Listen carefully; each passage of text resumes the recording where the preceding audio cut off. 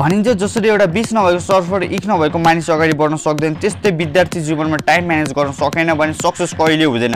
Hello and नमस्ते, इसमी Sujan Dhakal motivational speaker and trainer. आज भने एकदमै पावरफुल भिडियो लिएर उपस्थित भइसकेको छु कि सम्पूर्ण कुरा थाहा पाएर पनि 3 आवरको एक्जाममा लेख्न नभएर पछाडी परिरहनु भएको छ कि तपाईको राइटिङ स्पिड स्लो छ कि तपाईको राइटिङ स्पिडकै कारण पछाडी पर्दै आइरहनु भएको छ।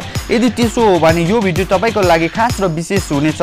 तर भिडियोलाई सुरु गर्नु अघि यदि तपाई हाम्रो च्यानलमा नयाँ हुनुहुन्छ भने ढिलो नगर्नुहोस्, अहिले नै सब्स्क्राइब गर्नुहोस् र सँगै आउने पपअपमा अलमा क्लिक गर्नु होला सबैभन्दा पावरफुल र हेल्पफुल भिडियो हेर्नको लागि।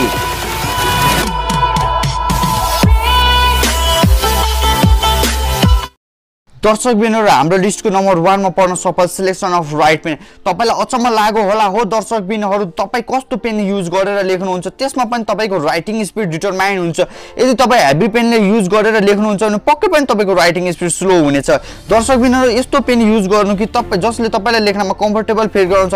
म्याक्सिमम स्टुडेन्टले गल्ती गर्ने भनेकै पेनको ग्राफलाई माथि राखेर लेख्ने हो, तर त्यो नगर्नु होला। त्यसो गर्नाले पेनको वेट बढ्छ र तपाईको राइटिङ स्पिड स्लो भएर जानेछ। दर्शकबिनहरु, एउटा सिम्पल कुरा कि तपाईले ख्याल गर्नु भएको छ हामी किन एक्जामिनेसनको टाइममा घरमा लेखेको भन्दा फास्ट लेख्छौं, किनभने त्यसको एउटै मात्र रिजन छ, हामीसित सर्टेन टाइम र च्यालेन्जहरु हुन्छ।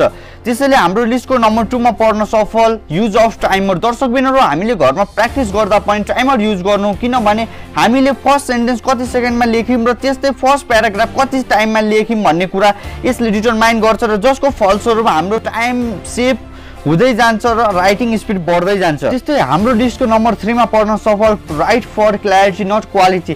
दर्शकबिनहरु, यो सुन्दा अचम्म लाग्यो होला र दर्शकबिनहरु, right for clarity not quality. जब तपाई एक्जामिनेसनको हलमा हुनुहुन्छ तब तपाईले क्ल्यारिटीमा ध्यान दिनु, नट क्वालिटीमा। फेरि एक्जाम सकेपछि क्वालिटीमा ध्यान दिनु, जसको फलस्वरूप तपाईको राइटिङ स्पिड बढेर जान्छ। त्यस्तै हाम्रो लिस्टको नम्बर 4 मा पर्न सफल प्र्याक्टिस। तपाईले सुन्दा अलिक अचम्म लाग्ला र बोरिङ पनि लाग्ला। दर्शकबिनहरु, तितो यथार्थ त यही हो, जसले धेरै प्र्याक्टिस गर्छ उसको नै राइटिङ स्पिड बढेर जाने हो। जति पनि फेमस प्लेयरहरु छन् तिनीहरुको फिजिकली फिटनेस छ, तर फिजिकली फिटनेस हुनका लागि उनीहरुले कति एक्सरसाइज गरे होला र दिनरात त्यही भएर त only proper practice makes a man perfect. सोच्नुहोस् त, तपाईले राइट ह्यान्डले लेख्नुहुन्छ भने लेफ्ट ह्यान्डले लेख्न कति गाह्रो हुन्छ। यदि तपाई लेफ्ट ह्यान्डले लेख्नुहुन्छ भने तपाईलाई राइट ह्यान्डले लेख्न कति गाह्रो हुन्छ, किनभने हामी जुन ह्यान्डले लेख्छौं त्यो ह्यान्डको सेलहरु डेभलप भएको हुन्छ र त्यही भएर तपाईको जति प्र्याक्टिस गर्नुहुन्छ तपाईको ह्यान्डको फिंगरहरुको सेलहरु डेभलप भएर जान्छ र तपाईको फास्ट मात्र होइन सुपर फास्ट लेख्न सक्नुहुन्छ। दर्शकबिन, यो भिडियोलाई सर्टमा समराइज गर्ने हो भने नम्बर 1 मा सिलेक्सन अफ राइट पेन। त्यस्तो पेन मात्र तपाई युज गर्नु जसले लेख्दा तपाईलाई कम्फर्टेबल फिल हुन्छ। र टिप्स नम्बर 2 छ युज अफ टाइमर। टाइमरले के गर्छ तपाईको स्पिडलाई बढाउँछ।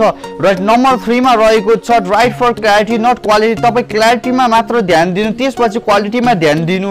र नम्बर 4 मा रहेको छ प्र्याक्टिस। दर्शकबिनहरु, तपाई जुन ह्यान्डले प्र्याक्टिस गर्नुहुन्छ त्यो ह्यान्डको फिंगरहरुको सेलहरु डेभलप भएर जान्छ र अन्तमा तपाईको राइटिङ स्पिड पनि बढेर जान्छ। दर्शकबिनहरु, यो भिडियोको पार्ट 1 जसमा मैले खुद 10 दिनमा आफ्नो राइटिङ कसरी इम्प्रुभ गरे, यदि त्यो भिडियो हेर्न चाहनुहुन्छ भने डिस्क्रिप्सनमा लिंक दिएको छु, पक्कै पनि हेर्नु होला र म्याक्सिमम लाइक गर्नुहोस् आजको भिडियोलाई ताकि मलाई मोटिभेट होस् यस्तै पावरफुल भिडियो ल्याउनका लागि। शेयर गर्नुहोस् तपाईको फ्रेन्डहरुलाई ताकि राइटिङ स्पिडले गर्दा पछाडी पर्नु नपरोस् र आफ्नो राइटिङ स्पिड बढाउन सकुन्। र यो भिडियोमा कमेन्ट गरी भन्नुहोस् कि तपाईको सबैभन्दा फेभरेट टिप्स कुन हो र तपाईहरुको बहुमूल्य समय दिएर यो भिडियोलाई अन्त्यसम्म हेरिदिनु भएकोमा हृदयदेखि नै धन्यवाद।